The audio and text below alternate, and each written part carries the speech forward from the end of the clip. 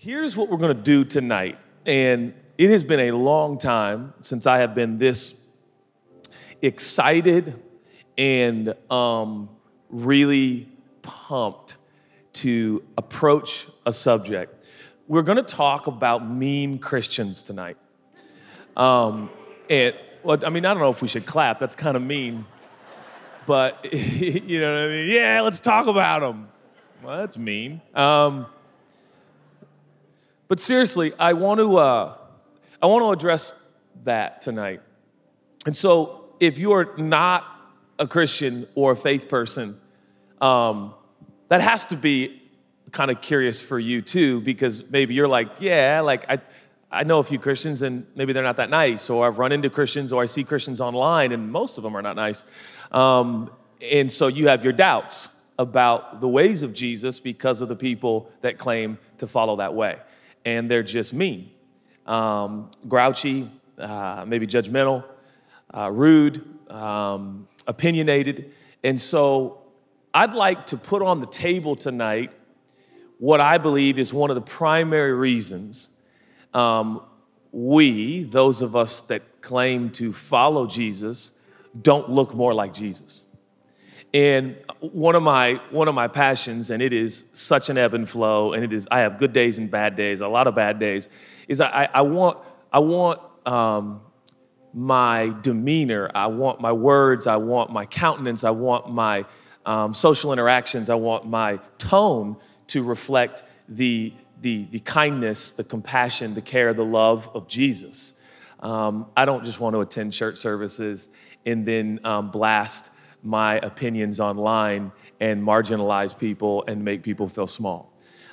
We that follow Jesus ought to be the most open-armed, open-hearted, loving, listening, caring, considerate group of people on the planet. I wish I could get an amen. I wish I could get an amen. So, here's what's going to be counterproductive in the next few minutes. If we just all listen through this filter, I am so glad he's talking about this because I am going to share this or I'm going to think about that mean Christian. Here's what I'd like us all to do tonight, to put our own meanness front and center, to put our own rudeness, crudeness, ugly behavior towards other people all on the table. And let's just ask ourselves a collective question tonight, if maybe some of this material relates to us. I have never seen what I'm about to share with you in Scripture until this last week, and I really mean that. I don't mean to sound sensational, although I do like sounding emotional and sensational. But I want to take you to a verse we read last week. The title of the sermon tonight is When Christians Start Cutting Ears Off. When Christians start cutting ears off. And I want to talk about why we are still dealing with mean Christians. Why I'm still oftentimes participating as a mean Christian. And I do not believe that's God's design. And I think there are people in here who are like, listen, I would be so down for church. It's just that I've run into so many mean Christians. And a lot of people here tonight or watching right now in Seattle or on the app are like, I don't really know if I can keep doing church at all because of, when I say mean, I mean all like the judgmental, the rude, the condescending, the belittling, all of that kind of included in mean Christian.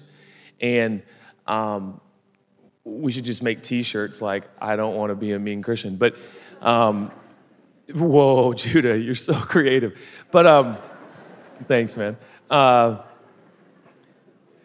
It's really important to me tonight that we really kind of enter this space as a collective and go, all right, what applies to me, first of all, to me.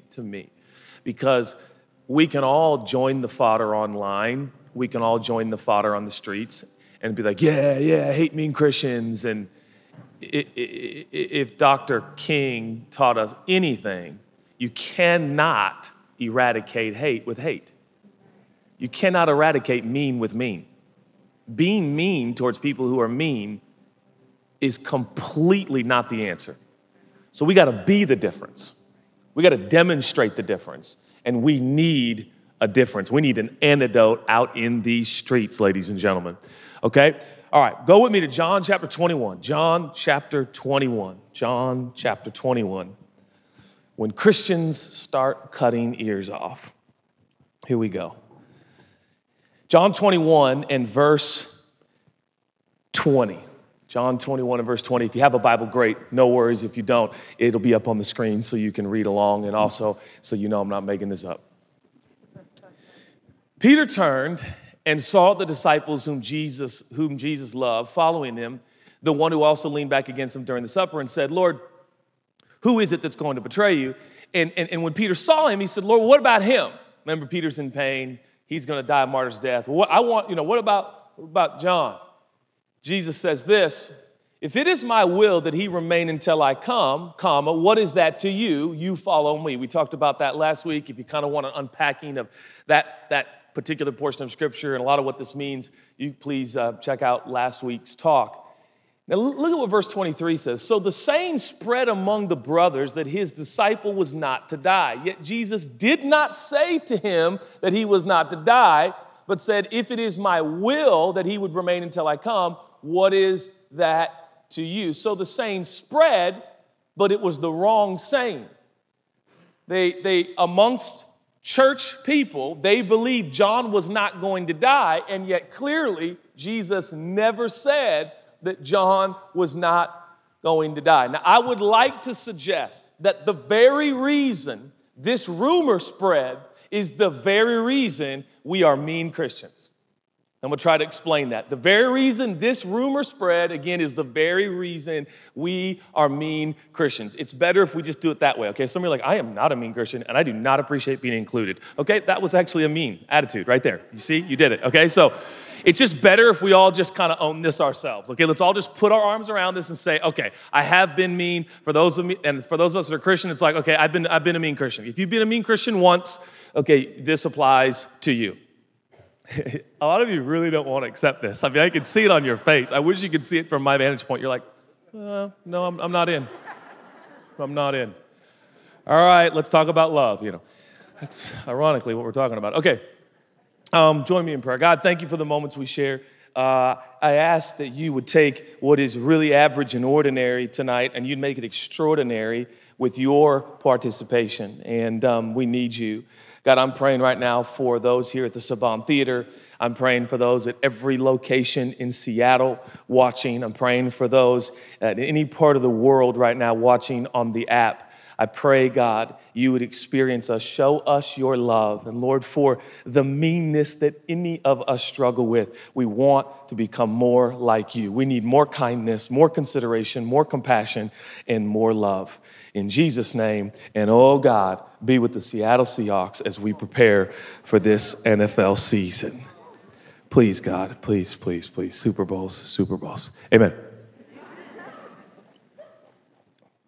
Do you remember going over to a friend's house when you were a kid? You remember that? Remember that your friend invites you over, maybe right after school, you're like, I can't wait to go over to my friend's house, or maybe it was the weekend and you were having a sleepover, and maybe I grew up I would literally just go to a friend's house in the neighborhood. I grew up in a time where I would come home from school, my mom wouldn't see me till dinner time, right? I'd be out for 3, 4, 5 hours.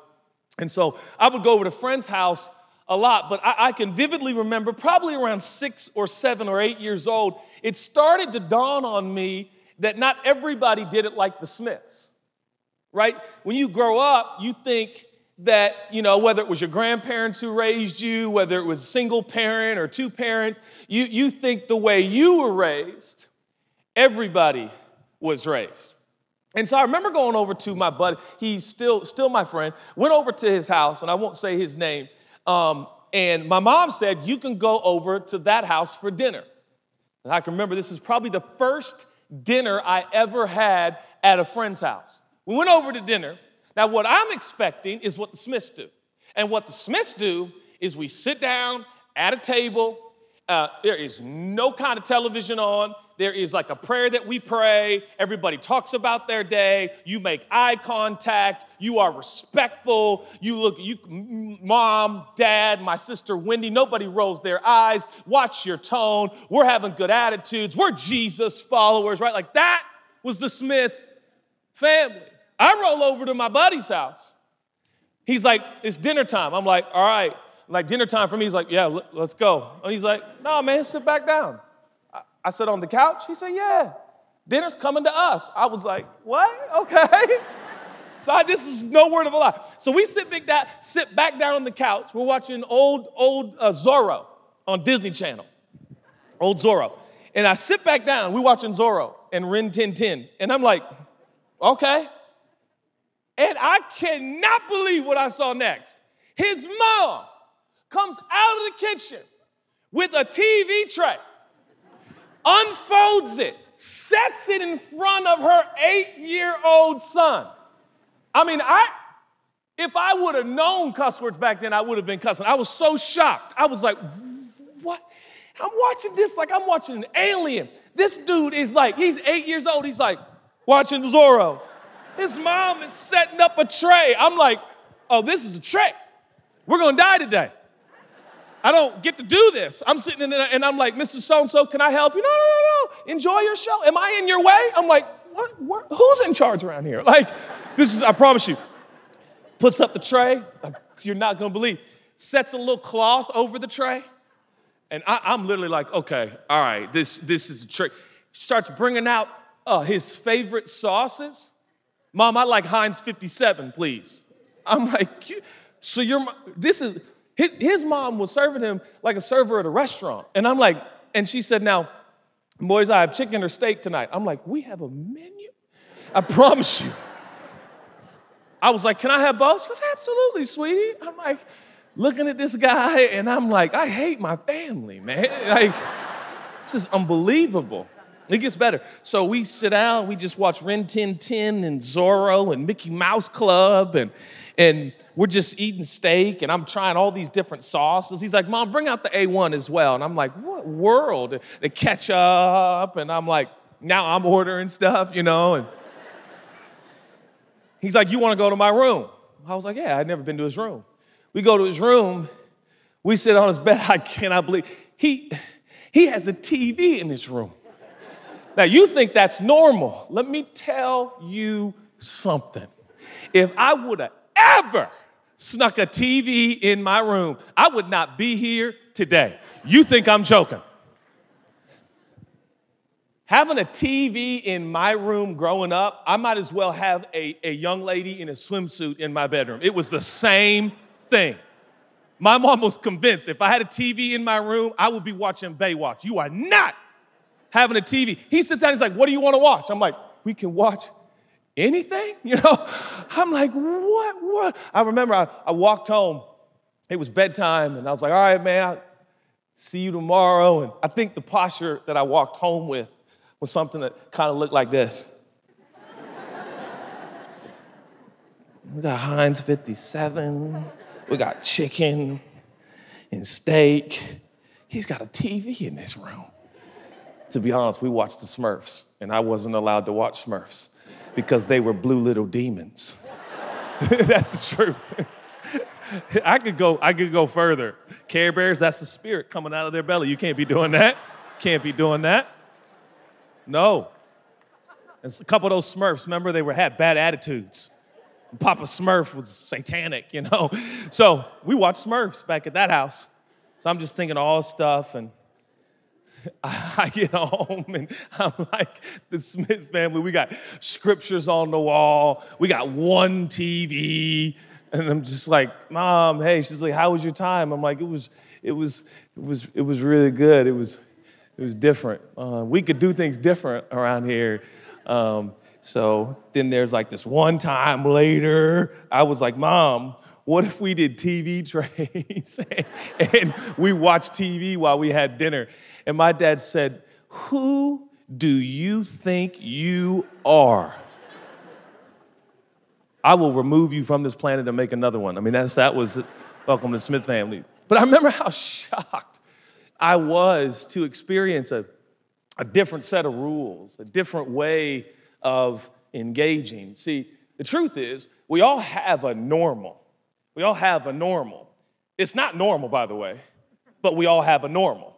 and we think it's normal. Now, every once in a while, you run into somebody who's like, that was normal for me. And you're like, oh my gosh, let's hug each other, right? Like, no way, right? No TV in your room, like no talking during dinner unless spoken to. Like, like if you ever ordered with your mom, you would have died. You like, yes, that's amazing. But all of us have different normals. I want to say it like this. All of us have different ideals, right? And part of how our ideals develop is in childhood. We conclude like this is normal, okay?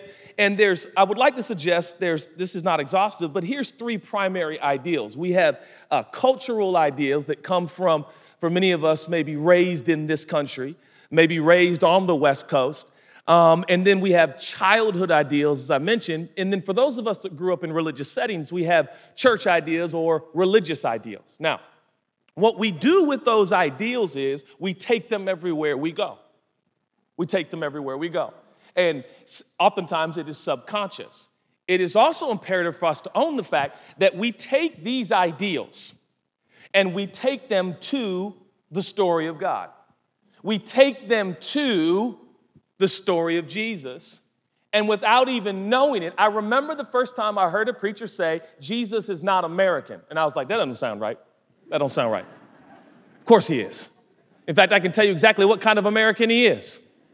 Yeah, absolutely. Because that was my ideal. And you're all brilliant and you're laughing and everybody's watching laughing. But that actually as a young man, I was like, wait, Jesus doesn't speak English? I mean, he can, but when he came, he didn't. And I was like, oh, okay. Right? Jesus doesn't know about the Cheesecake Factory. Right? And we immediately go, oh, yeah, for sure, I know that. But we oftentimes hear things that Jesus says, and we hear them through our filter of our normal. We see words, and we translate them through our ideals, right? I mentioned this last week. We see the word blessing, and we translate that into our Western cultural ideals. And blessing is oftentimes, if not most of the time in our brain. I'm not saying that because we're so selfish and mean and ugly and nasty. It's just normal for us to go blessing, success, career, money. And you just need to know that oftentimes the word blessing in the Bible doesn't mean that at all. At all. Right? We see all kinds of different words in Scripture, and we assume, more specifically, we listen to the teachings of Jesus, and we think we are hearing what he's saying. And here's what happens with these ideals, and we all have them, okay? Ideals are like noses. We all got them, okay? It just is what it is. It's these ideals that we have, and we hear the teachings of Jesus, and I'll say it more specifically. We believe that Jesus holds the same ideals we do, right? We're like, Jesus is so pumped on my career. And like he is, but his main objective is not your career. It's your heart. So what has been popularized, and I'm not saying anybody's wrong for this, but what has become popularized is we have taken the teachings of Jesus and we have used them to speak to our ideals. That's dangerous. And it leads us, much like these ancient believers, to assume Jesus said something he didn't say. And the reason we hear Jesus saying something he's not saying is because we want to hear what we want to hear. When the preacher says blessing, we want to say amen, hallelujah, it's mine. Because our ideal is I want a successful career and I want to appear successful. And when I walk into a room, I want people to be impressed with me. And so we take the teachings of Jesus and make it mean oftentimes just that. But Jesus is a person, not just a dead teacher that all we have left is his words. Please hear me now, and I promise we're going to get somewhere, and we're going to pick up the pace. We're going to pick up the pace. Somebody like, Judah, we get it. You keep going over this. I got it. We have these ideals. Okay, all right. Here's the truth. Okay, I'm going to tell you the truth. Your ideals are supposed to be disrupted frequently by the words of Jesus. They should be. If they're not, and oftentimes I've had extended seasons where they're not, that is when the alarm should go off. Like, if it's been a long period of time, you consider yourself a Jesus worshiper, a Jesus follower, and you can't remember the last time you were like, oh, shoot, I am so wrong. Whoa, that's not what? Or is the teachings of Jesus always fitting your ideals? Yep, that's the way I was raised. Yep, that's the way it is in this country. Yep, that's how the church is. When's the last time you were like, oh man, I'm so wrong about that? That's wild. I'm so off about that. It's supposed to be disruptive. So Jesus says to Peter, what if I want John to live forever?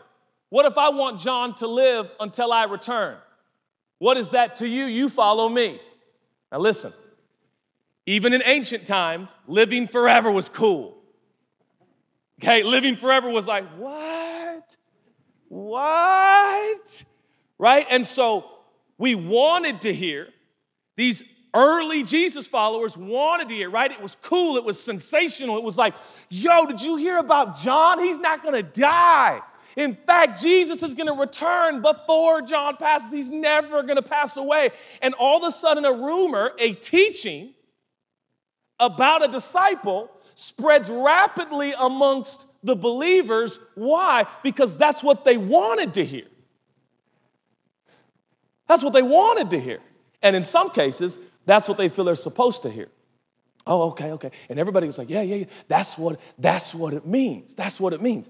You know, sometimes we can be collectively wrong too.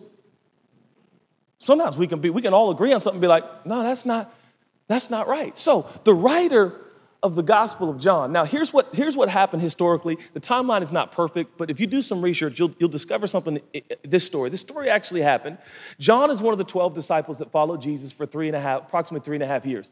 John is the youngest disciple from best we can tell. Okay, John was like the baby amongst the 12. He relates to Jesus so much like his son. He leaned up against him at the Last Supper. Who's going to betray you? Like John is like the lovable, like artistic, like creative, all heart, like and he writes that way, right? It's John, right? It's John.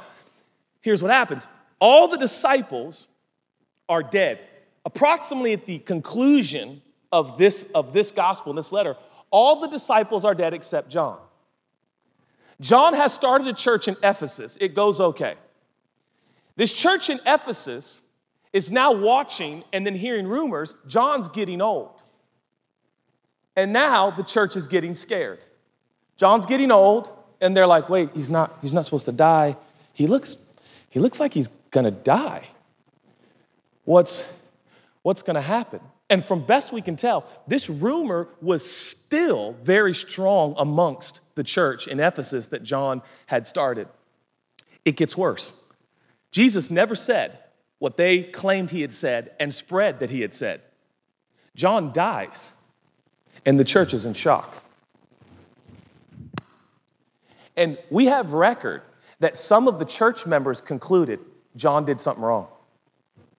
That's what it was. John did something wrong. Hear me now. Here's one of the indicators of an unhealthy approach. We still do this in the church. One moment, a spiritual leader is a hero. And when things do not deliver the way we wanted them to be delivered and what we believe the scripture teaches, we demonize the same spiritual leader that we used to make a hero. And we do this.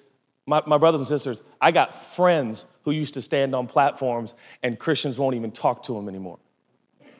They go from hero to that wasn't what was supposed to happen. And now the rumor we can read and historically is that some of the believers in Ephesus were like, John did something wrong. That's why he died. See, there was something wrong in John, and that's why he died. And suddenly, please hear me, the church went into a tailspin because Jesus said he was going to live forever. One scholar believes that the writing of John, that actually John's writings were all put together after his passing. He wrote it all down, then after his passing, it was compiled. One scholar believes that the parentheses that we read, that Jesus actually didn't say that, was actually inserted by the compiler because there was so much despair and distraught believers in Ephesus because they knew what Jesus said. John was wrong, he's a bad guy, and that's why he died, and where's God now? Whoa. And here's what's happened. We take our ideals, we superimpose them on the teachings of Jesus, and then when things do not happen according to what we claim Jesus said, despair sets in communities. People get disillusioned. And wait for it, Christians get mean. Christians get mean. And it gets all the way back. I'm just assuming you're quiet because you're thinking about it. You go all the way back to you heard through your ideal, not through his. So you heard, well, what if I want him to live forever? You heard he's going to live forever. Because who doesn't want to live forever young? You know, who doesn't want to live forever? I'll take you to another story. In Luke's gospel, in chapter 22, listen to this. Words of Jesus, teachings of Jesus. Jesus said to his disciples, when I sent you out with no money bag or knapsack or sandals, did you lack anything? They said nothing. He said, all right, things have changed. Now let the one who has a money bag take it, and likewise a knapsack. Let the one who has no sword sell his cloak and buy one. Jesus' words. For I tell you, the scripture must be fulfilled, and he was numbered for the transgressors. For what is written about me has its fulfillment. Watch this. And they said, Lord, what'd they pick up on? We got 2 swords. Jesus says it is enough. When he says it is enough, he clearly does not mean that 2 swords are enough to defend 12 guys. In what world are 2 swords enough? He says it is enough. Now, they heard swords, and their ideal concludes Jesus means it is time to get weapons. Right? This is wild. Now, fast forward just a few more verses, a change of scene, and somebody actually uses one of these weapons. It says, while he was still speaking, verse 47, there came a crowd. The man called Judas, one of the 12, was leading them. He drew near to Jesus to kiss him. Jesus said to him, Judas, would you betray the Son of Man with a kiss? And when those who were around saw him that would follow, they said, Lord, shall we strike with the sword? Shall we strike the sword? These are the same guys who walked actual streets with Jesus for 3.5 years. Can I ask you a question? Has there ever been an inkling while walking with Jesus that there was going to come a time he was going to want these guys to start slicing and dicing people with swords?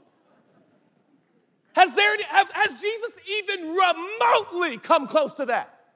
Hey, anybody got a knife? Just keep it on you. You never know. But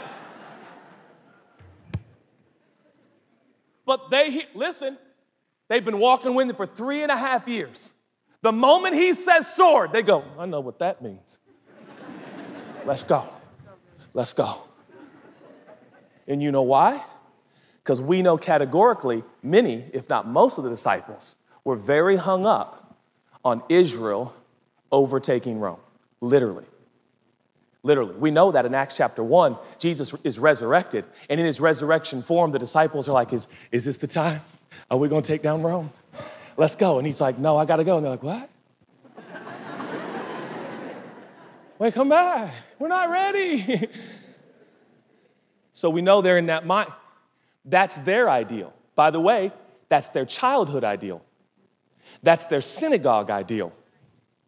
That's their cultural ideal. Someday, Israel is going to take over Rome. And Jesus represents whose ideal? His? No, theirs. Jesus says sword. They go, sword, trigger word, buzzword, let's go. We got 2 on us. I mean, by the way, where did those swords come from? Jesus, we have been waiting for this. I got 2. And he goes, it's enough. A scene or 2 later, Peter pulls out a sword and cuts an ear off. Now, we got Christians cutting people's ears off. Why? Well, that's what Jesus said. What? We got Christians hurting people in the world. Historically, I love friends who tell me like, hey man, I'm cool that you're a pastor and everything. I'm not really down with Jesus, Christianity, all that, because so much pain, war, abuse, control, slavery has been done in the name of Jesus. And I go, good on you for understanding our history. And I don't blame you for that. But just give me a shot to tell you a redemptive story and what we're attempting to do in these streets.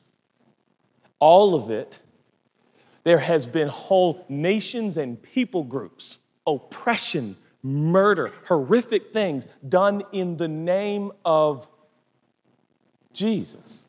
This isn't new. This isn't new. Mean Christians, not a new thing. Not a new thing. There's been whole mean Christian empires because sword means grab your sword and start cutting people.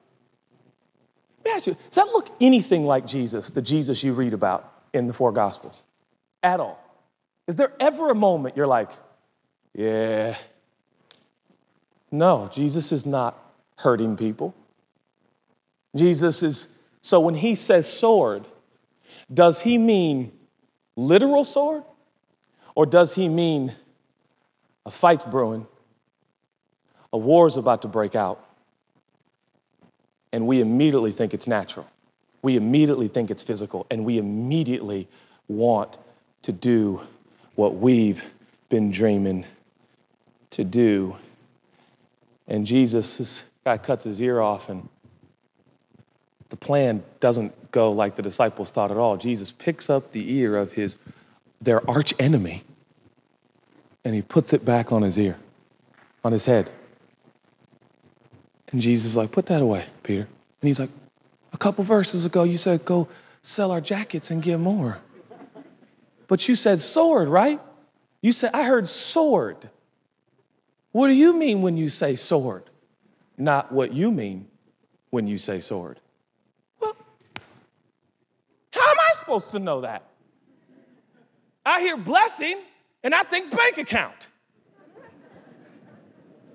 God's like, I don't. Oh, well, is bank account like in the list? So here's what happens. We hear words, we hear teachings. It sets our expectations through our ideals, and God doesn't deliver.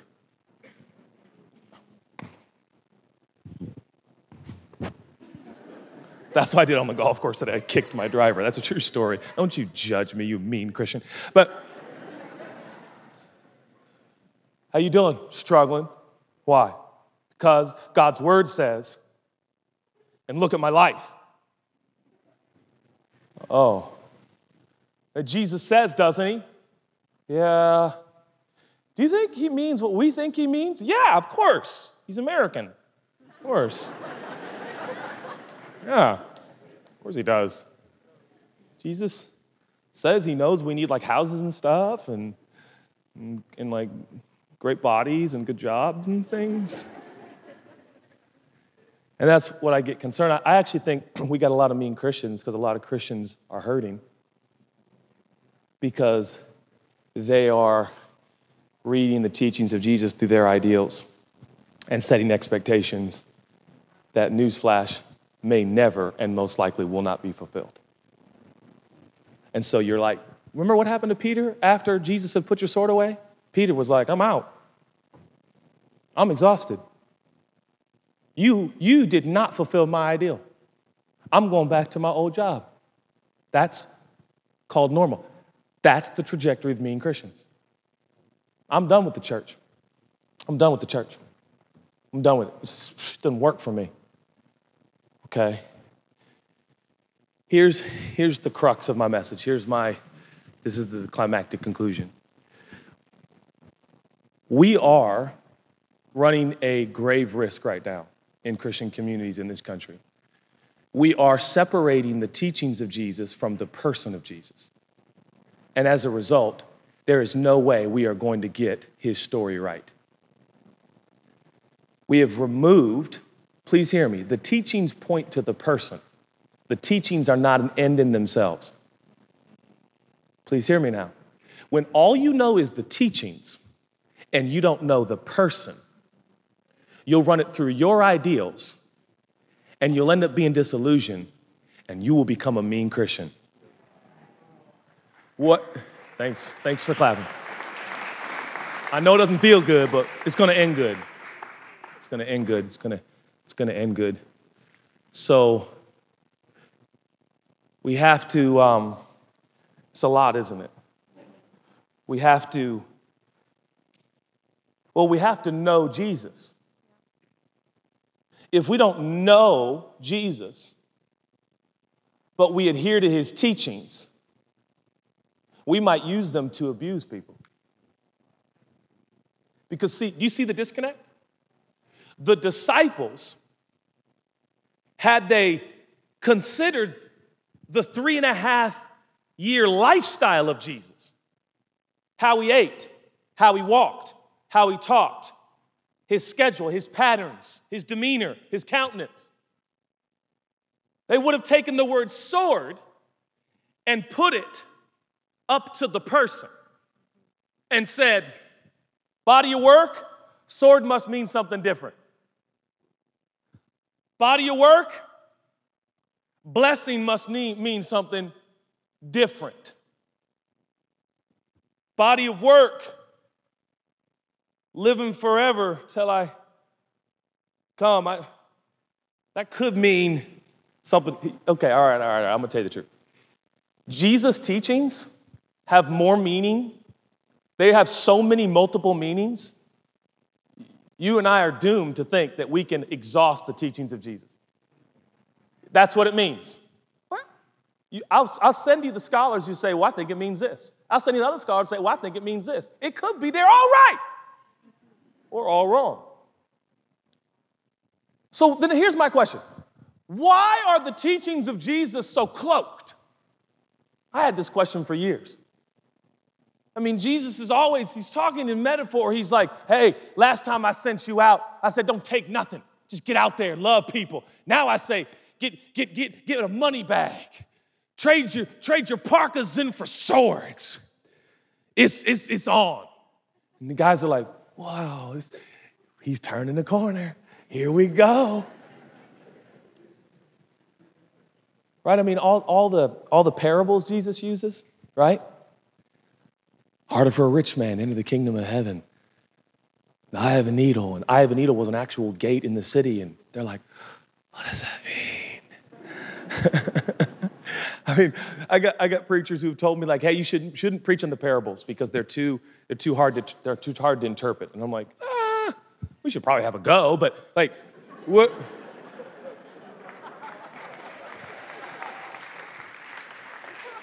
So why?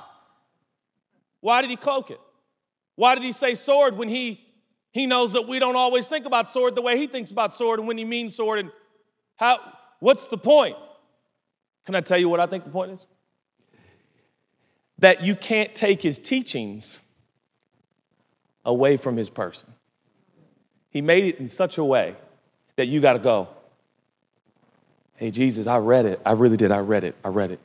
You're a great writer. I had a few questions, though, for real, like Book of Revelation. What? You know, like, can I get some help?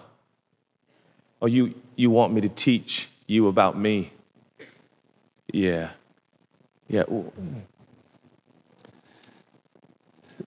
This book is about a person. It's not the end. Jesus says to the Pharisees, you read the Bible, and you think your Bible knowledge is the end. He said, it points to me, and that's where you have erred. So we have so taken the teachings, we have forgot that you got to know him, or without knowing him and merely having his teachings, I am convinced you're going to be a part of the mean Christian army. Because you're going to be like, well, that's not what the word says. It's not what the word says. And we got people quoting Jesus with a tone he never used.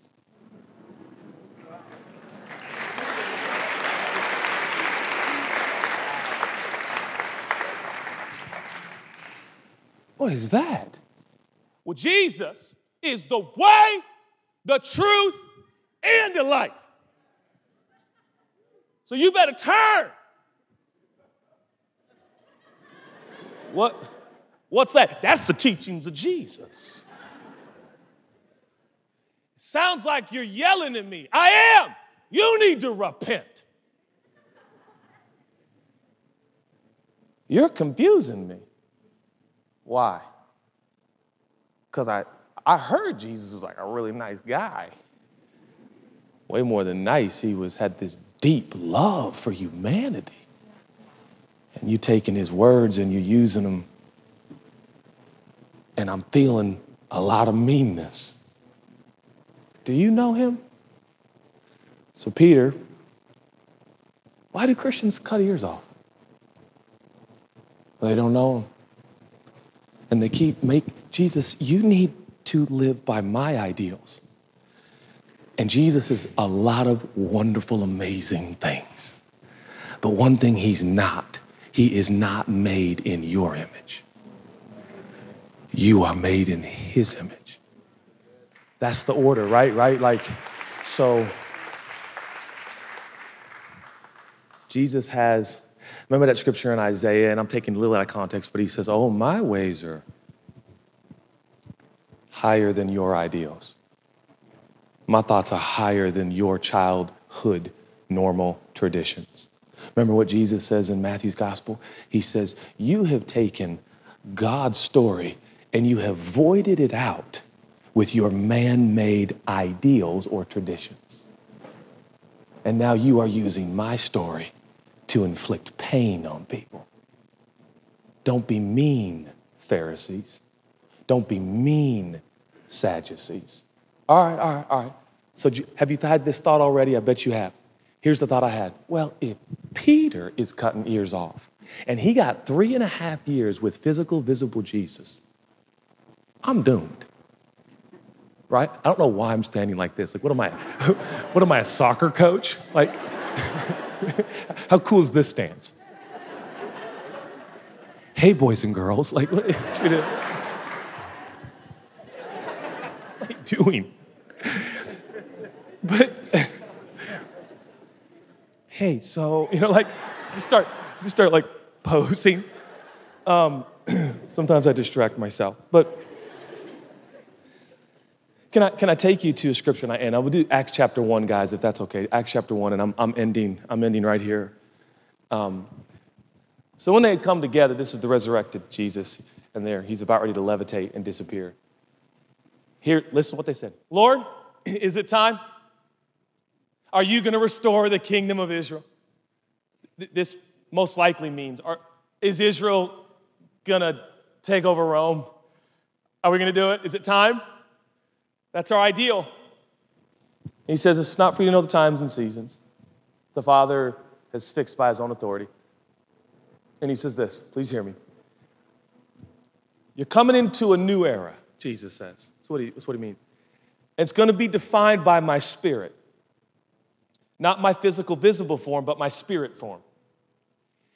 And it's going to give you a power. Dunamis is the word. It's dynamic power. And the Spirit's going to come upon you and he's going to live in you. I am going to come upon you and live in you in spirit form, not just walk with you in physical form. And what's going to happen to you is you are going to be able to tell my story accurately to places like Jerusalem, Judea, and Samaria. The Spirit, my Spirit, is going to teach you what I mean when I say what I say. My Spirit is going to filter through your ideals. It's going to, disrupt your ideals. And this Spirit, my Spirit's going to help you know me. Not just my words, but me. For my words lead you to me. So now, Jesus says it's better that I go, for when I go, the Helper will come, which is to say my Spirit form will come, and the Spirit will be upon you and in you. And now we have what Peter did not have. We have the spirit form of Jesus in us and upon us saying, this is who I am. You want to know me? I'm here. I'm with you. I'll give you dreams. I'll wake you up in the morning. I'll speak to you in the midnight hour. I'll walk with you to the water cooler. I'll give you hints. I'll give you a sense of my love. You'll feel me at times. I'm going to walk with you, and I'm going to keep you in accuracy as opposed to, but see, we have to know that this is available, right? That his spirit form now is with us and upon us. And so now, don't sell yourself short. Don't sell yourself short. When you read this, read it with him. When you listen to this, listen with him. Don't overwhelm yourself. If some of you can't, if you're like, I read too much, my mind is jumbled. Don't do that. Read a verse, read a line, read it, and let the spirit form of Jesus start prompting you. Say things. Now some of your friends who are here are like, okay, it is getting a little creepy. I don't like being Christians, but y'all are weird, you know. But like in the morning, at night, whenever you're having a moment thinking about scripture and say, Jesus, I need to know what that means. I don't have time to go into all the scripture references, but Jesus said, the Spirit's going to come and he's going to glorify me. The word glorify means he's going to show you the essence of who Jesus is. You always know the Spirit is working in your life when you become more and more aware of Jesus. More aware of Jesus. So I want you to think, if you were walking with the 12 disciples and Jesus said something, this happened oftentimes. Someone would get up the courage in the group to go, Jesus, what does that mean? And oftentimes his response would make it even more cloaked. And the point was, stay close. Watch, work with me, walk with me, work with me, watch how I do it. Now, what I said and what I do they seem inconsistent? Then maybe you're filtering it through your ideal and not mine. What would I mean when I said sword? What would I mean when I said there's a battle coming? What would I mean, but maybe there's going to be a spiritual war? For my weapons are not carnal, but they are mighty to the pulling down of strongholds. Jesus, you don't want us to fight with people physically. You want us to understand there's a war in the unseen realm spiritually, and we're going to need each other, and we're going to have to trust each other, and we're going to have to learn to talk to you because it is an all-out war.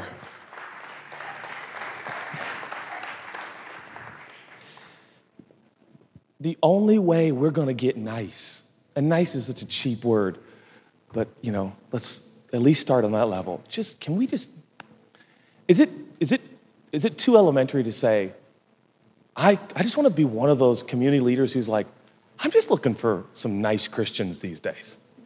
How's that? Who just play nice with each other and are nice to people that don't care about Jesus or know Jesus.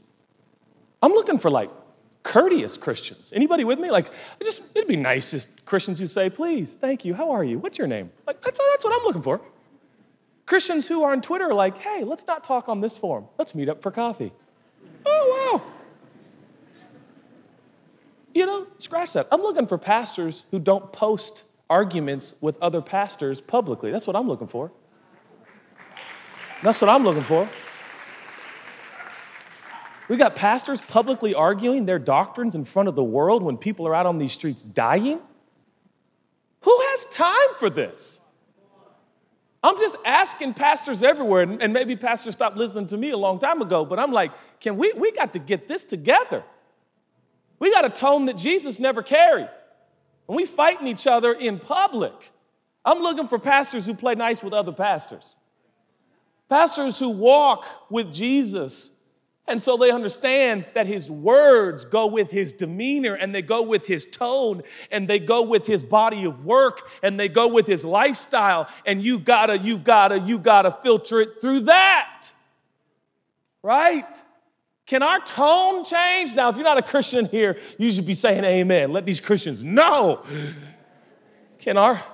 I'm done. I need to stop. I'm in these bootcut jeans, but I'm gonna stop, okay? I'm 40. I'm getting more honest. We gotta God help us. I gotta be careful. I'm gonna end being mean to pastors when I'm talking about mean Christians. So it's like, all right, Judah, you about to totally self-destruct right here in the end of your sermon.